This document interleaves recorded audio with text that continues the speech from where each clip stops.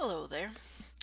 So in this video we're going to take a look at a dictionary, and we're going to be working with our book catalog, and we're going to make some changes to the book catalog program.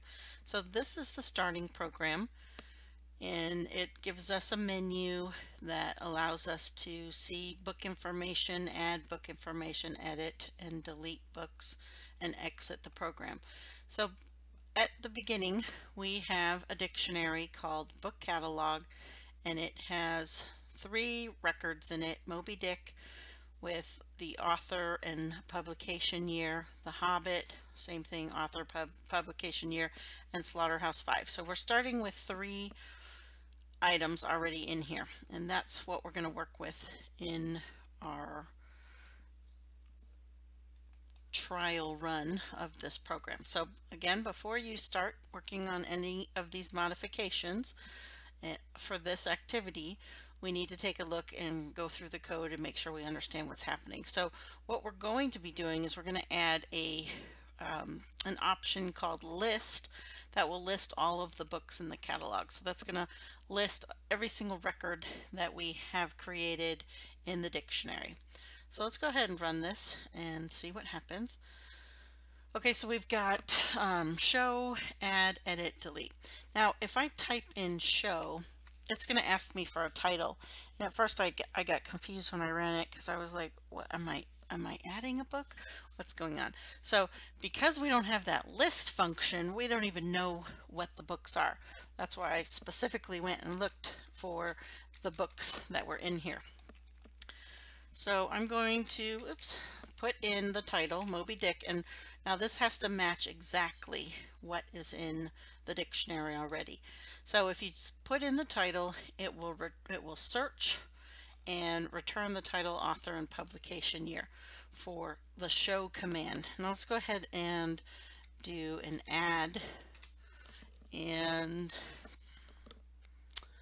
I'm just going to add a book. I don't even know the information here. Okay, by the power of the internet, I found out that it was 2008. So Hunger Games was written by Suzanne Collins, publication year 2008.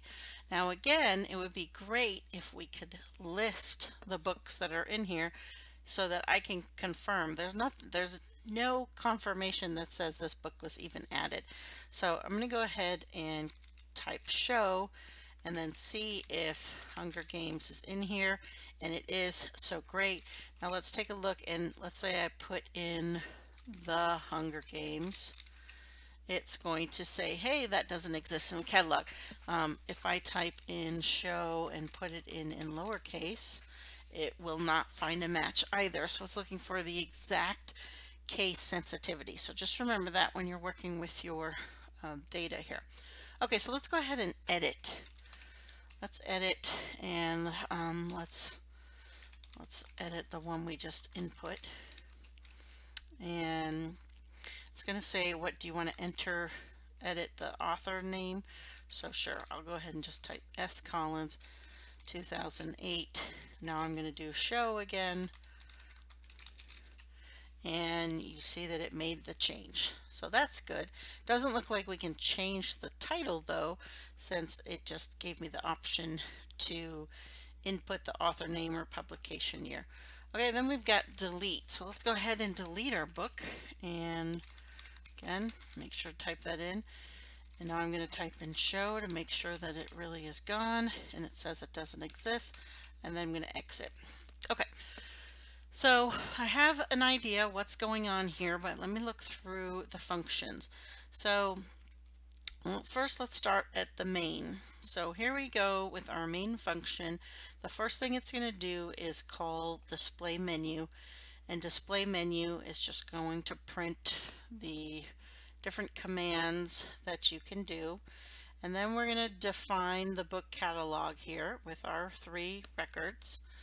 And then while true, we're going to ask for the command.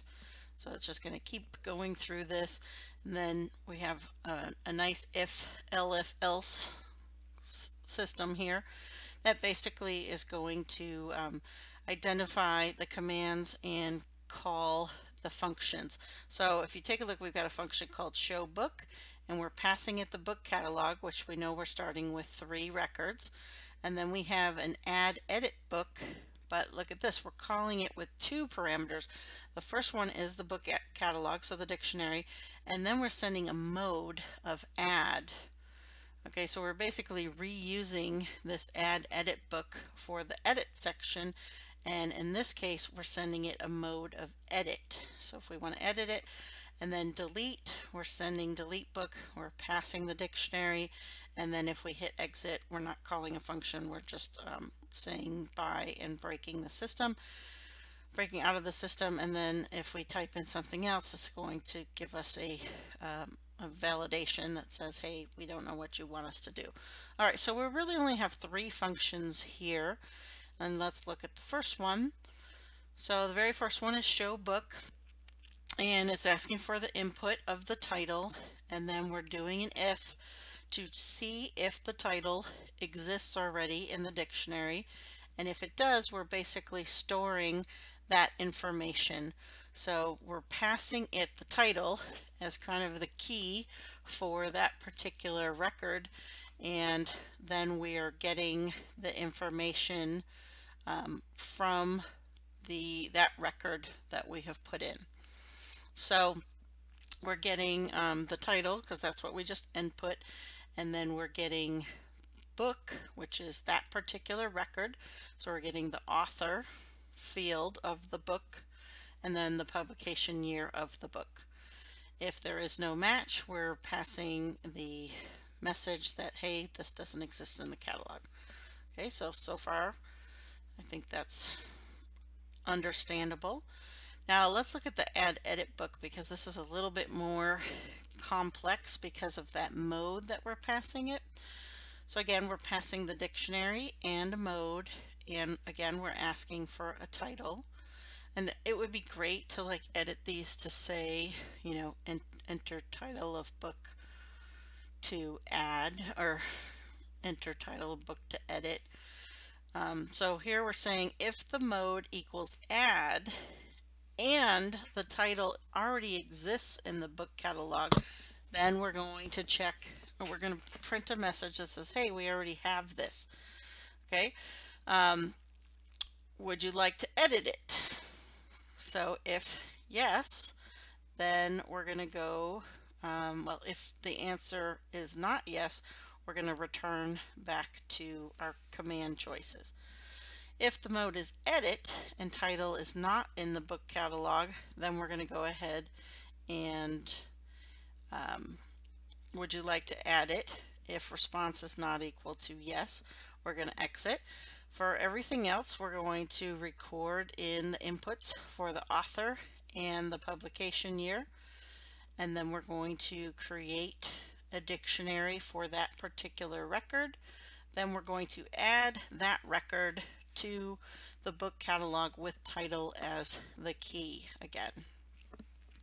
So again, this is the most complicated part, and I think part of the reason this is so complicated is just because we're using those 2 separate modes, which really makes the complexity of this more hard to understand. Okay, so then our last thing is delete book, and again we're going to ask for the title, and we're going to check to see if that title exists. If it is, we're going to delete it and print a message that it was removed. If the title isn't found, then we're going to send a message that, hey, this doesn't exist. Okay, so that is the gist of what is happening here. Now our responsibility is to modify the book catalog so that it contains a list command. So basically all we're going to do is we're going to get the dictionary, and we're going to go through every single record in the dictionary and output the title, the author, and the publication year. Okay, so the very first thing that I think we should do is we're going to go ahead and add that list command, and I would put it at the top because I think that's kind of the most obvious thing, is to list all books in the catalog. Okay, list all the books in the catalog. Now we're going to have to add that to our if statement. So we can just come down here. I like to keep this in the same order. So if command equals list, let's call this list books. And are we going to need to pass it the catalog? Yes, yes we are. So let's go ahead and pass it book catalog. Okay. Now it's going to give me an error because we haven't defined this yet. That's fine. Okay. So now, since I'm putting this at the beginning, I'm going to go ahead and add my function at the beginning as well. So we're going to do list books, book catalog, and our colon. We're going to do an indentation since this is a function. Now, what is the best way to go through every single record in this? And that would be a for loop. So we're going to do for book in book catalog and another colon and an indentation. Then let's go ahead and print a blank line, and then we'll print out our title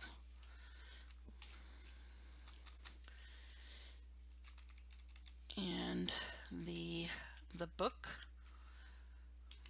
which is our key, and then author.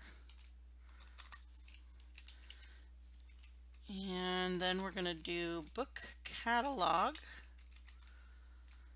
with a square bracket for book and the field author. Sorry, I know I can't really see that. Okay, so there we go. Print author, book catalog, book and author. So again, this is following very much like what we're doing in the show book, except we don't have a title that we're searching for, so therefore we're just going to give it the book as the title that we're going to be processing through, and it will change every time the loop goes through. Publication year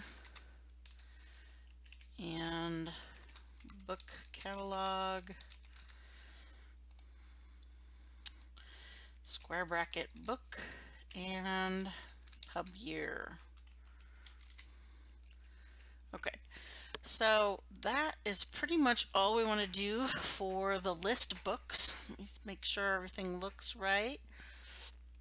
I think I'm going to put one extra space in each of these.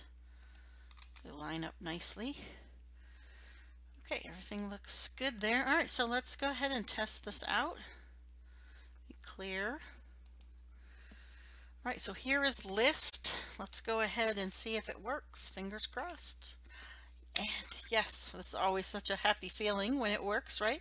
So this is a list of all the books. We might want to put a little message here before we print out, you know, the book catalog contains, right? So let me add that. Make that user experience. The book catalog contains. All right, let me try that again. Clear, run, list. There, I like that better. The book catalog contains, I might want to put a little space in there though. So these three books, so let's go ahead and add. I'll go ahead and add my Hunger Games again.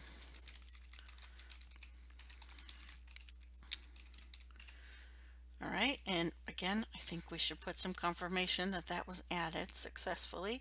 Let's go back to list, and here we go.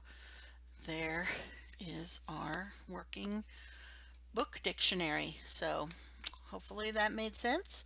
If not, stop, rewind the video, and kind of walk through this one more time. Dictionaries are definitely a little bit more complex than lists, but they are basically getting us ready for working with databases, which we will be doing shortly.